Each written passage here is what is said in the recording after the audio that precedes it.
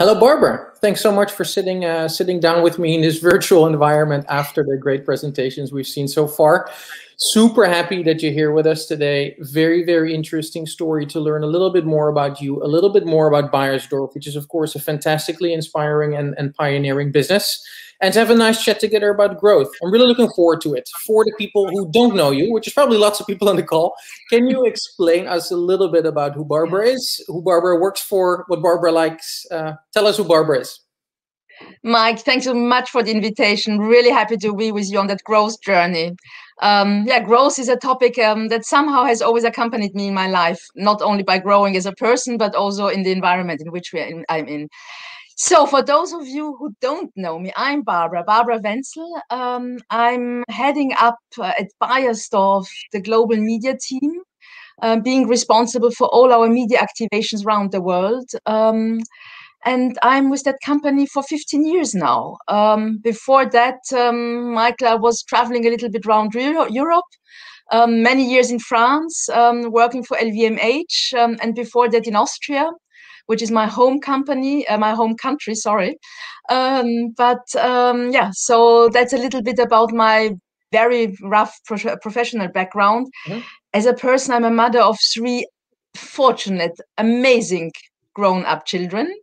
And I have a personal topic that really drives myself since many years. When I was young, I had the intention of, I wanted to save the world, a little bit arrogant, especially when you don't know what it means. And in a disfortunate situation, because of a personal situation with my husband who had a brain stroke 8 years ago, I had then no further solution than finding a place for him, but then inventing a place that didn't exist in Germany. And I created what we call the Haus für Morgen, the House of Tomorrow, for people who are disabled here in Hamburg. And that takes a lot of my time. You ask about what I like, what are my hobbies, and so on, tons. But at the moment, I'm focusing very much on these 3 topics. Makes sense. And it's good to hear that you're giving back in that sense. It's an interesting story, I think, Barbara. Brings us to Beiersdorf. Let's focus on Beiersdorf a little bit. Yeah. I mean, not everybody knows the brand Beiersdorf, but I think there's a fantastic story around pioneering, rebellious culture, people making a real difference behind it. Tell us a little bit about that, because I think people's eyes will open and their ears will open when you tell them. First of all, I think what you said is really interesting. Indeed, nobody knows the brand Beiersdorf because the brand Beiersdorf is not known. Beiersdorf was a gentleman, Paul Beiersdorf. He created in the late 19th century, 1882, something like that, in Hamburg, the first adhesive plaster. But he did not really promote it like we would do nowadays. But he was the founder of what is Beiersdorf today. So with a plaster, he took that plaster, went to trade fairs and promoted it around the world. So it was sold around the world. And I think in the early 20th century, we were in more than 40 or 45 countries. But in fact, he was somebody who liked to create products, but he was not a marketeer. Therefore, the brand Beiersdorf is not known. Couple of years later, like for any startup nowadays, you start something and suddenly you have an investor coming in and making the big thing big. And exactly the same thing happened 100 years ago. So Paul Beiersdorf sold his company to Mr. Toplowitz, a pharmacist as well. So they were all in the same area and field of knowledge. So pharmacy, chemists, and doctors and so on. And Oskar Toplowitz was a pharmacist, as just said, but you know what? He was probably the best marketeer that you could imagine, because what he did immediately, using, of course, the patent that Beiersdorf already had, was creating other brands. He found another person, Mr. Lifschütz, who identified and isolated an emulsifier, Eucerit, and that was the beginning of the Nivea cream, because it was the application of that emulsion for dermatology. 1911, we have to think that. And Toplowitz he had this genius of marketing and of branding, and they gave the brand or the products the name Nivea. He has a patent on the brand, and they started to launch everything under Nivea and started to make it really, really big. And that lasted on. And then I just told you earlier on that for hair, we have products since 1912, we have powder since 1912, and so on. Then there were men products coming out, and there was a first sun cream coming out, all this just before the First World War. Then the First World War happened, and of course, there was a kind of stop. They took up again after the First World War. And you all know, I think, this one here, the Nivea cream. This blue is existing since 1925. Can you imagine? 1925, and it's also there. It's still there, and it will go with us in the next 100 years, I'm sure. So this was the first thing about what is really interesting about Beiersdorf. So he was the founder, but not the marketeer. And the brand that everybody knows nowadays from the company Beiersdorf is clearly Nivea. We also have some other brands. We have La Prairie. People don't know that so much. We have, of course, Hansaplast. In many countries, it's Leukoplast or Elastoplast, also in the French-speaking countries. We have Tesa, who is a B2B business. And at the moment, we have a lot of small startups again, creators, innovators.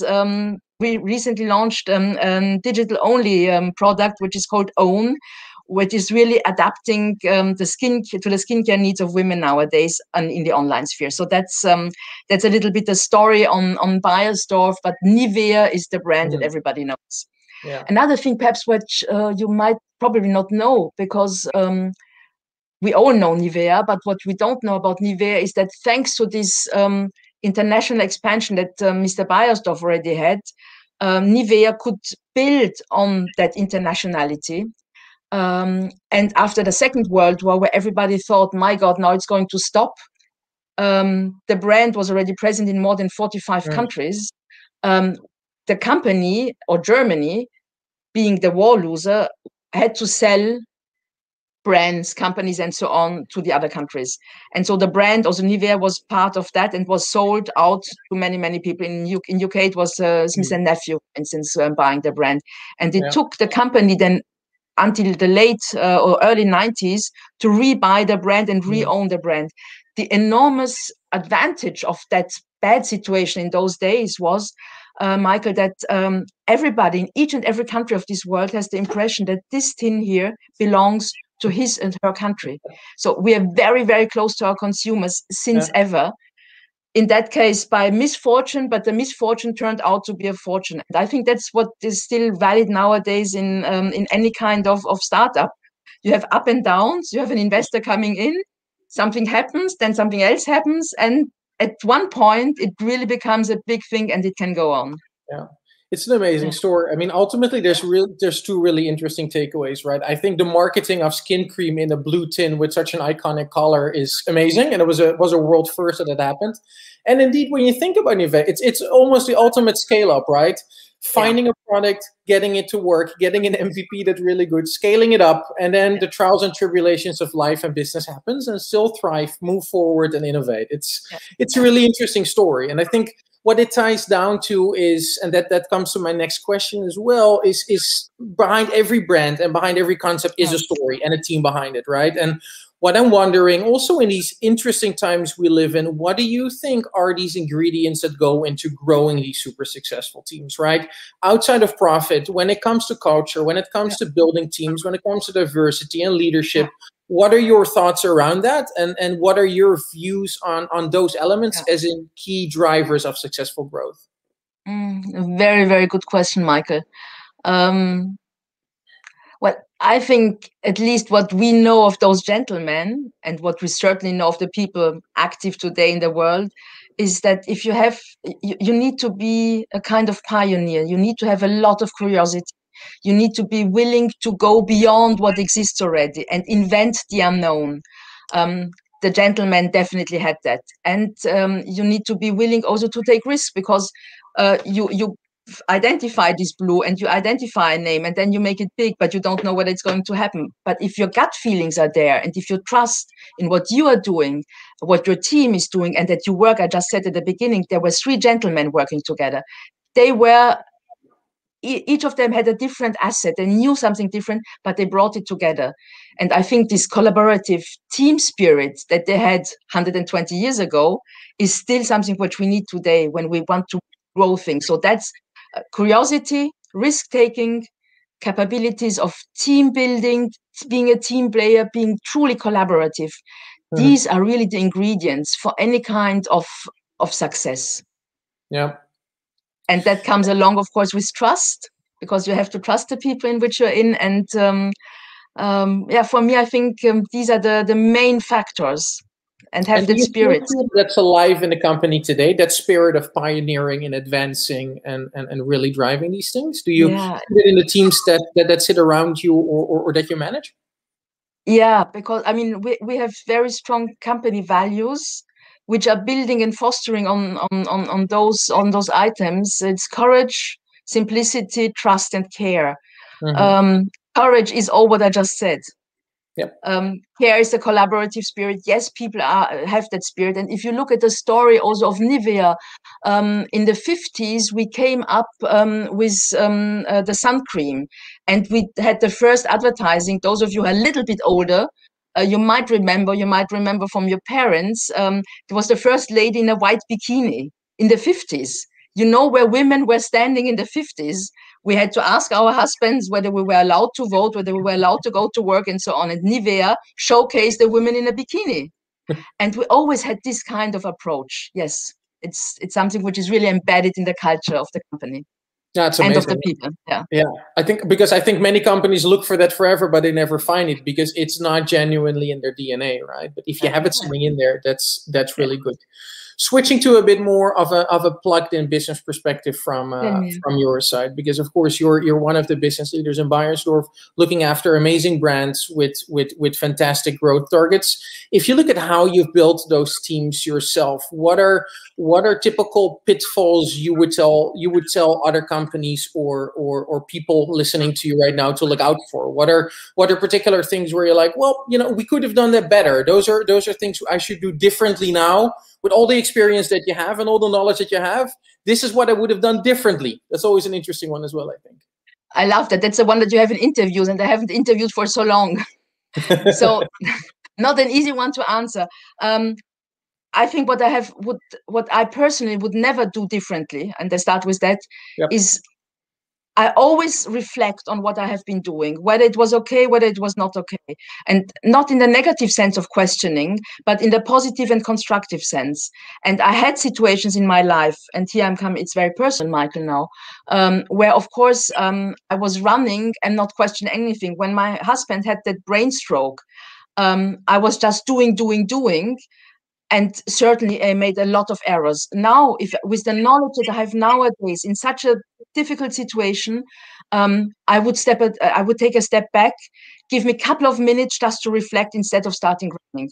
And that's something I could advise to anybody. We are all, and especially also with the COVID situation which we are in right now, we are all in a new situation. The pandemic is taking a lot away from us, sometimes also giving us something new, but it's a tournament, and we're in new grounds. And instead of starting running with the old patterns that we have, let's step back, reflect a moment, and then only go on. Not start running before you have reflected and thought about. Yeah, I think as an industry, you make a really good point, because as an industry, I think that's one of the challenges we have as a whole. We go way too fast, right? And we can't all live by Facebook mantra of go faster and break things. You should maybe go a bit slower, not break things, but make sure you do the right thing on the mid to long term.